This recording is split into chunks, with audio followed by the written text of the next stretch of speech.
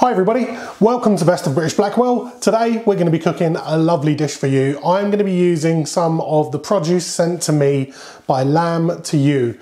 Details of the company down below.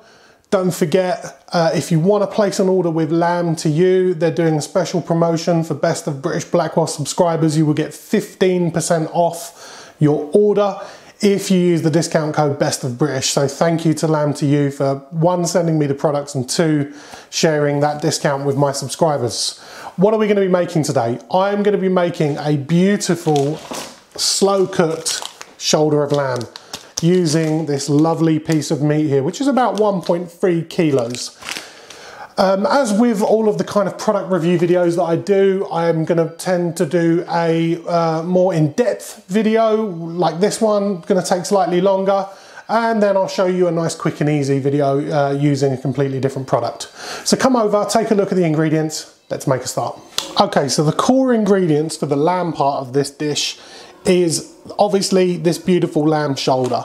Now there is a bone in here just running through the back end here. That's not going to be a problem. We're going to cook this so low and so slow for so long that all of this meat is going to go like pulled lamb, shredded lamb. It's going to be absolutely beautiful.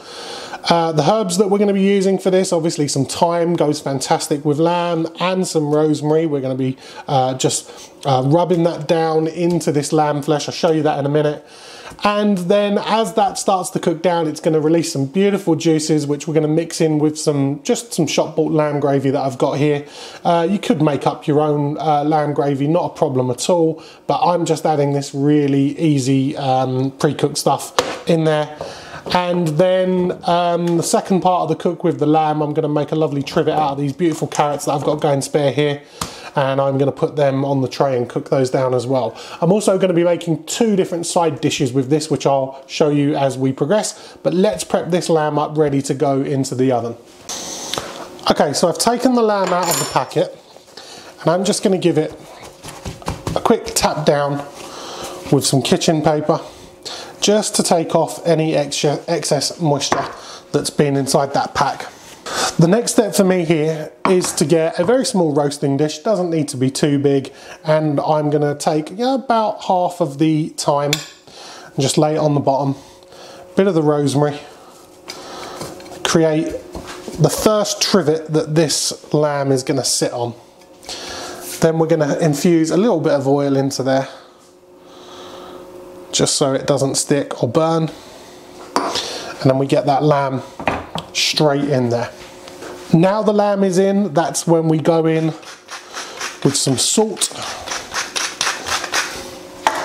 and some pepper. Just start to build those flavour layers up, and then quite literally get the rest of our rosemary. There's a lot in here, don't worry about that. It's going to cook for so long and so slow that these flavours are going to infuse. Just tuck them straight on the top. Now a really good tip for you, just before that, we'll put a bit of oil over there as well. Now here comes the really good tip. When you cook lamb low and slow in the oven, you usually need to cover it. If you cover it directly with silver foil or aluminium foil, it will stick to the top of the lamb flesh. Now you don't want that. So what you do to prevent that is you get a piece of greaseproof paper. Just tuck that down first of all, and now we're just going to cover this lamb over.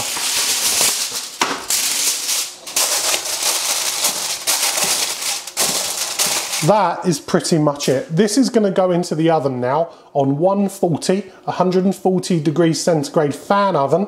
I'll give you the conversions down here for other ovens, and that goes in for 3 hours. Okay, so we're going to make a start on our first side to go with this, which is going to be a potato gratin. Nice and simple, beautiful dish to have, particularly with lamb. It's very creamy, very nice, and it's very simple. First things first, we're going to get a nice big saucepan, and we're going to add to that good old glug of milk. There is 2 pints of milk in there. Then we're going to get some easy garlic straight into the milk. That was a teaspoon of easy garlic. You can use crushed garlic, you can even use garlic powder if you wanted to, but I've just used the easy kind. And then I've got some potatoes here, various sizes, it doesn't really matter. Then you get your potatoes here, and just use your mandolin to slice them straight into the milk. Just being very careful not to leave your fingers in there to chop them up. Once all of your potatoes are sliced and diced, just make sure they're completely covered in the milk. Get your saucepan lid straight on, straight over to the heat. Bring them to the boil, let them simmer for 5 minutes and just soften these potatoes down. I'll show you the next stage next. The next stage of our gratin is just as simple. I always find that leeks cook down into a beautiful sweet taste and they go lovely with creamy potatoes.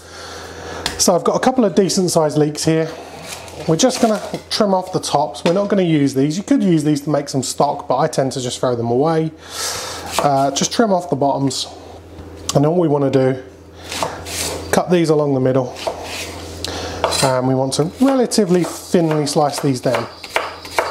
They don't need to be too thin, but you're looking for about that. Then what we'll do with these is take these over to a pan and sweat them down. Okay, so we have prepared all the different elements of the gratin dish, and now we're going to start to put this together. And it's very, very simple. All you need around you are your sauteed off leeks. We've got our potatoes here, which we've strained off, but I've kept the leftover milk juices that we used. I'll just put this to one side. We're not going to use all of that, but we're going to use some of that in this gratin dish. We've also got a lot of grated Gruyere cheese here. You can use other cheeses. Gruyere works really well in this dish. You're also going to need some salt and some pepper. Now, using a gratin dish or a skillet would be ideal, but actually just using a basic Pyrex dish like this is going to be just fine. The first thing that we're going to do, nice clean hands, we're just going to start off getting our potatoes, which have been softened beautifully in that milk, and make a nice layer of potato on the very bottom of the dish.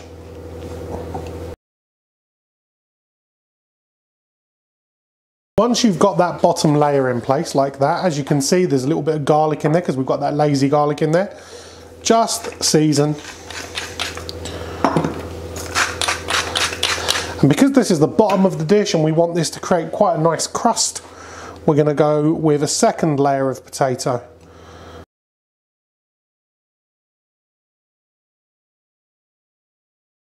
So we've got two nice layers of potato. Now we want to get some of these lovely sweet leeks in there. And I'm just using my tongs to evenly distribute these out. Don't want too many. That's about perfect. Now we go back in with some salt and some pepper, making sure you build the layers of seasoning up, and then we get a nice layer of that lovely gratin cheese in there. And then what I'm also going to do is get just a little bit, not too much, just a little bit of these milk juices, just to add a little bit of moisture in there so they cook down a little bit more. And then we just need to keep going with that. It's layers upon layers upon layers. So again, we're back in with the potatoes. So here we go. We've built up our layers of leeks and potatoes. We've added a little bit of the juices that we cooked the potatoes in. I'm just going to add a tiny little bit more now. The last thing you want is this dish drying out. If you add this milk nice and slowly over the top of the layers that you've created, it will just seep through the gaps, and that's precisely what you're looking for here. You don't need a great deal of this. Of the 2 pints you've used to cook the potatoes, I'm probably left with about a pint and a half. So we're looking at about half a pint of the cooking juices that have gone in there. A little bit of salt over the top and a little bit of pepper. And now what we're going to do is cover this over with some tin foil, get it in the oven for about 35 minutes. And then when we take it out of the oven after 35 minutes, I've got a little bit more Gruyere and some Parmesan cheese to sprinkle over the top and then send under the grill. Okay, so our lamb has been in the oven now for about 3 hours. Let's take a little look. Oh yes. So as you can see already, hopefully you can see this bit here, the meat has started to kind of contract a little bit, and all of the kind of juices from the meat are just starting to pool at the bottom here. What we're going to do now is remove these herbs. They have served their purpose. Perfect, there we go. So most of the herbs are out. There's still a few little sprigs of rosemary and thyme in there, that doesn't matter at all. Now we're going to create a second trivet, and this is a trivet of carrots. The reason we take the herbs out is because we are actually going to eat these carrots, and you don't want them to be too heavily infused with the flavour of the herbs. Like I said, that's done its job now. Now what we're going to do is get that lamb back on top of that trivet. Now we're going to come over with our shop bought gravy. Like I said, you can make your own. Just pour that straight over the top of this lamb. Look at that, that's going to be absolutely beautiful. Let me take this to one side. With the same covering, straight over the top. I placed another little bit of foil over the side just to keep a nice seal on there. Now we're going to go back in the oven for another couple of hours. Okay, so we've taken our lamb out of the oven. As you can see, we've got this beautiful gravy around the outside and these lovely carrots which are just softening up now beautifully. Let's put a little temperature probe in here just to see what temperature we're at. And as you can see there, we're well above that 77 degrees, which means that our lamb is cooked. But as you can see, this skin on the top here is still a little bit soft. So what we're going to do now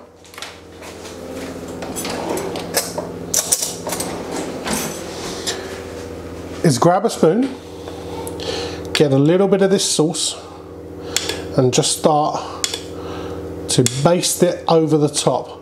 This is going to go back in the oven now, and over the next 20 to 30 minutes we're just going to baste it every 5 minutes or so.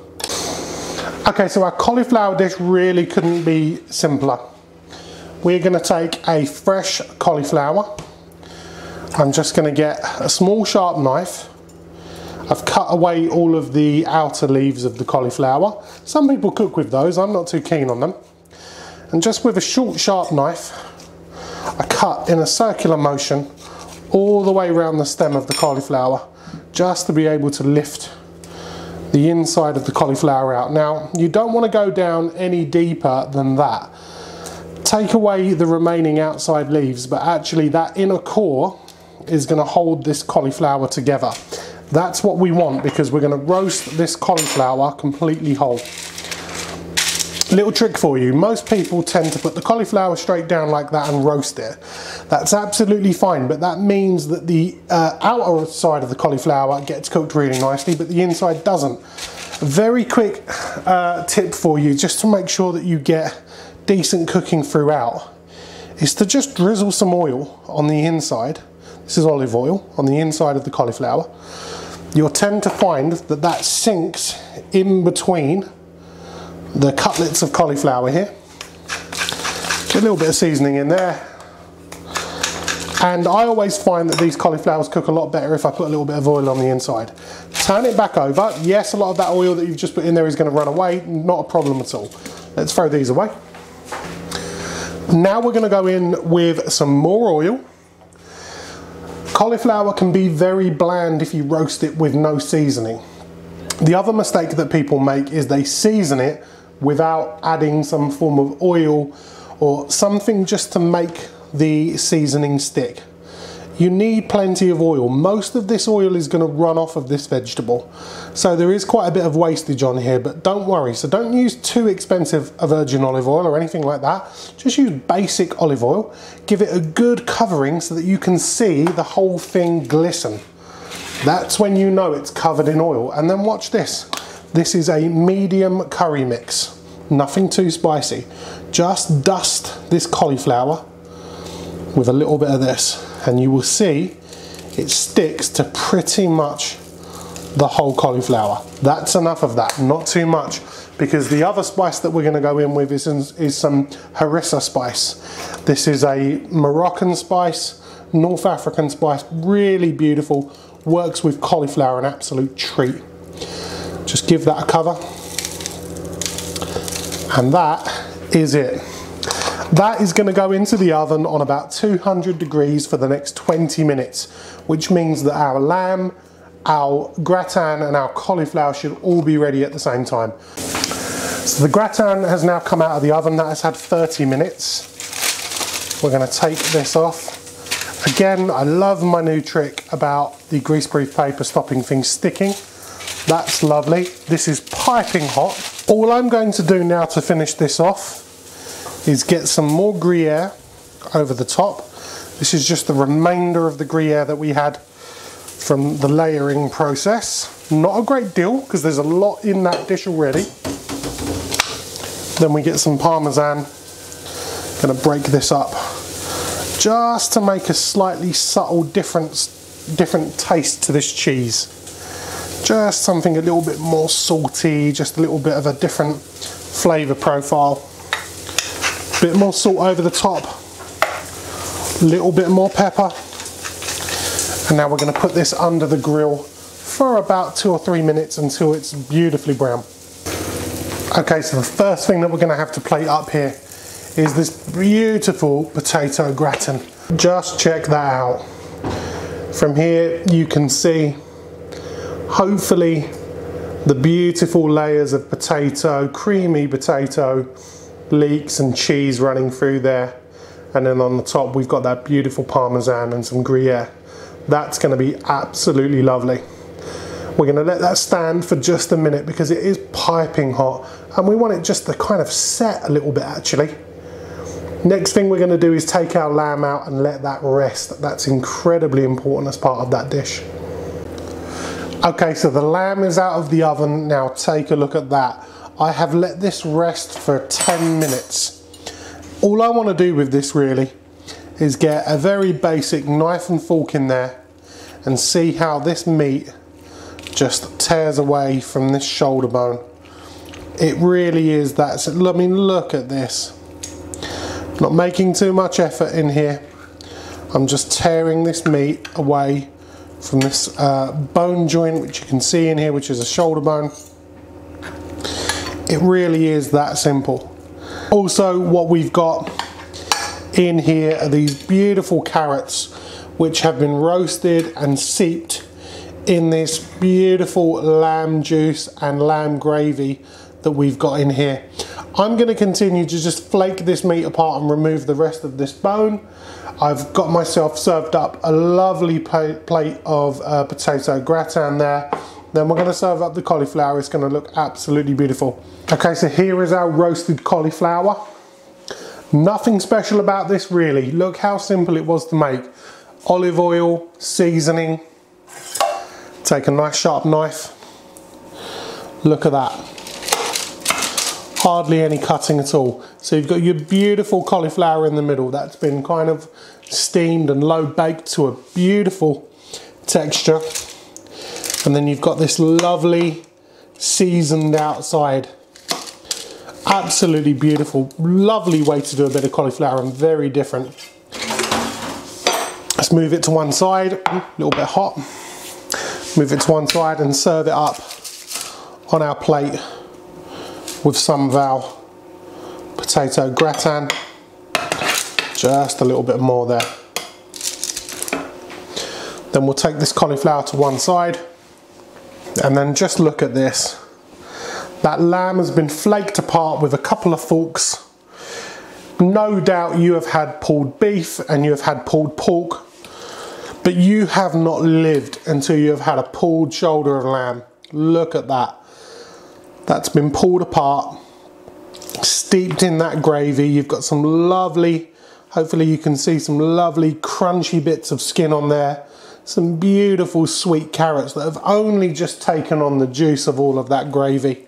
A few more carrots, a few more crunchy bits of skin there, which we've got. That's absolutely beautiful. And there we have it. Let me take this to one side and give you a nice close-up of this. So there we go. This is a slow cooked shoulder of lamb from our friends at lambtoyou.co.uk with gratin potatoes, which is made with Gruyere and leeks, and some beautiful harissa spiced roasted cauliflower. Absolutely superb. Let's have a little go. Wowee. All of those flavours are exactly what you're looking for. When it comes to a bit of lamb, you want it to be sweet, you want it to be tender, you don't want it to be tough. That is exactly that. Because the lamb shoulder or shoulder of lamb is a relatively well-worked piece of meat, it's gonna be tough if you don't cook it for long enough. So that's why it's very important that you cook it low and slow, and preferably in some form of gravy or juice, because it will steam itself through. That is beautiful. It is just as good as pulled beef or pulled pork, probably even better. That cauliflower with the beautiful harissa spices on there is something completely different to the palate. And it's probably my favourite way of cooking any vegetable at the moment, and a potato gratin is as kind of classic as it comes. I am really, really impressed with the produce that I'm getting at the moment from lamb2u.co.uk. I hope you enjoyed this video, and stay tuned for the next one.